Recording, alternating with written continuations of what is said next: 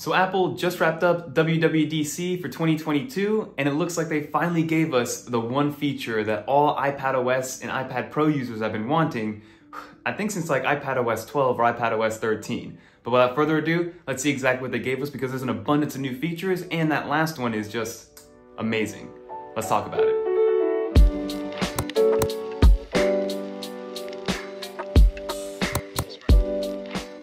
Before we get started, if you guys did watch the Apple keynote, leave some comments down below if you guys were a little bit scared because they saved that last feature to the very end, because it was a rocky road during that presentation to see if we did get that final secondary monitor support. But to start off, Apple started off talking about their new collaboration feature.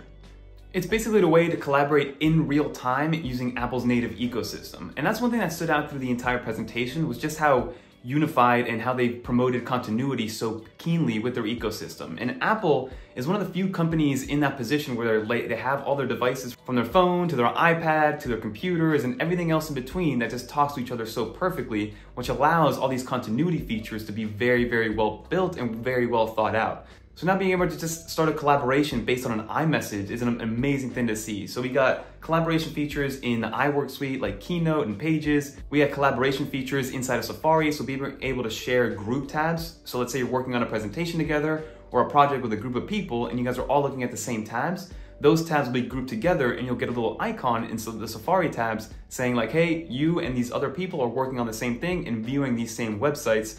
So again, that's a great feature to have. And obviously this collaboration feature also came into the Notes application.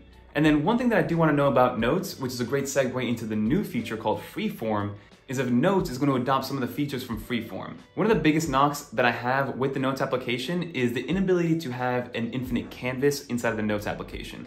Basically what that means is if you start drawing, you can actually zoom out and then continue to draw outside of that, and you're not stuck to one rigid page that just goes up and down. You should be able to go on an x-axis, so be able to move it horizontally and not just vertically, but also zoom out. So you should have as many avenues to work with on the Apple Notes app. So again, that's a perfect segue into FreeFrom.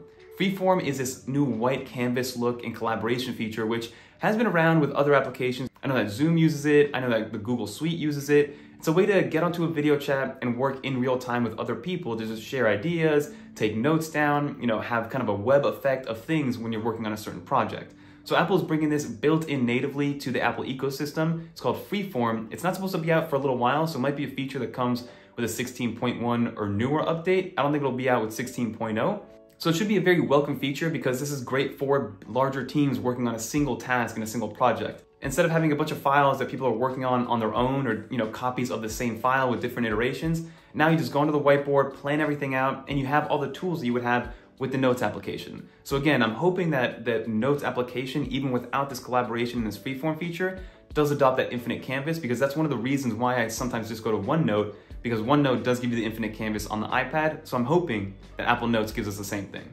Another new update was to Game Center. Now, Game Center I think came out with iOS 6 or 7 way back in the day, and I actually remember using it a decent amount, but through the years, it hasn't really gotten too many updates, and it looks like Apple is now doubling down on the gaming situation on the iPad because they figured it's a very powerful tool. The M1 processor can run any game from the App Store. Apple Arcade seems to be getting some traction, so revamping Game Center was the next best thing. So now you have leaderboards, you have milestones, you have the ability to collaborate with other people or play with other people, and you have like your friends list. So it's gonna be another version of like the PlayStation Network or the Xbox Live, but now with Game Center, Apple focused. And again, not that I play too many games on the actual iPad, but if I do play games, it's gonna be on the iPad. I'm a big 2K guy, so this is just another welcome addition to be able to compare things and get on leaderboards and say that you're better than your friends at certain games. So it's always a welcome addition, especially because Game Center hasn't been updated in a very, very long time. So then after that, Craig jumped on stage and started talking about desktop class applications, but again, it wasn't really as if we were gonna get a ported over version of Final Cut Pro or Photoshop. There wasn't like a one-to-one.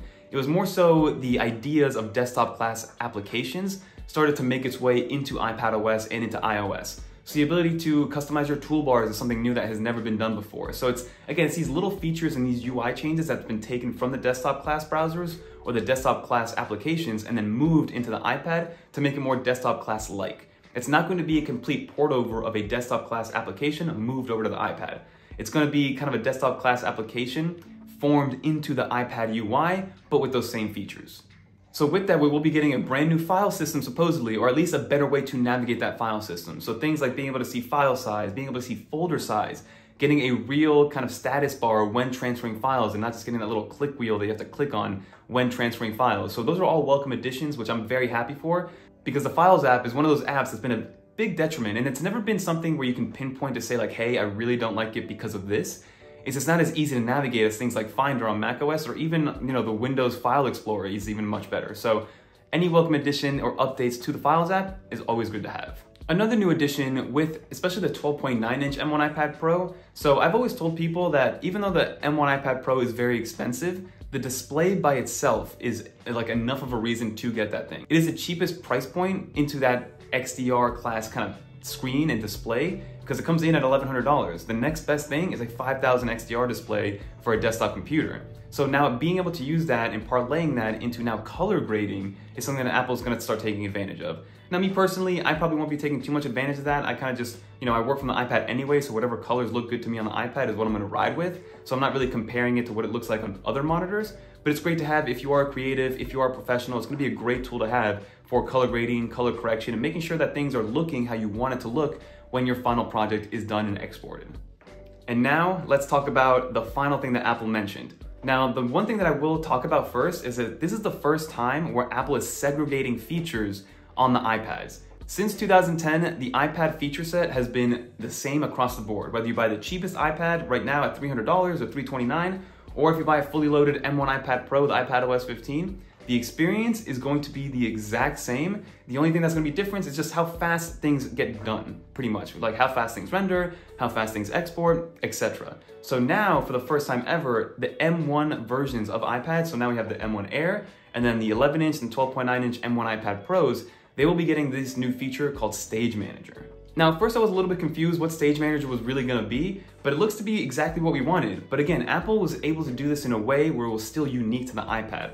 Just like they did with 13.4 cursor support, they brought a feature that was familiar for years, right? A point and click solution, just like a mouse. It's been around since the 70s. And they were still able to make it unique to the iPad, but familiar enough for anybody to be able to pick up and use it, right? So that is exactly what they're doing with this Stage Manager. So now Stage Manager allows you to have floating windows on your iPad. So it basically puts you into this mode where you have your dock persisted on the screen at all times. I do wish they actually made the dock a little bit smaller and not kept it the same size, just to be able to take advantage of as much screen as possible. But I don't want to complain too much when they give us one of the best features that we've ever seen on an iPad.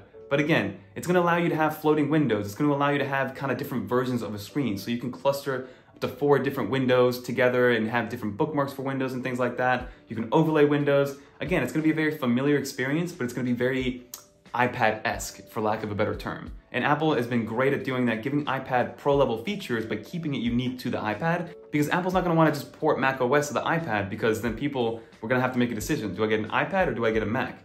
Apple's always gonna sell you those two devices as supplementary devices, where together it becomes a much better experience versus if you get one or the other. And then the final cherry on top was actual external monitor support. So with the iPad, you can finally plug in an external monitor to your iPad Pro or your M1 iPad Air, because again, these are M1 features.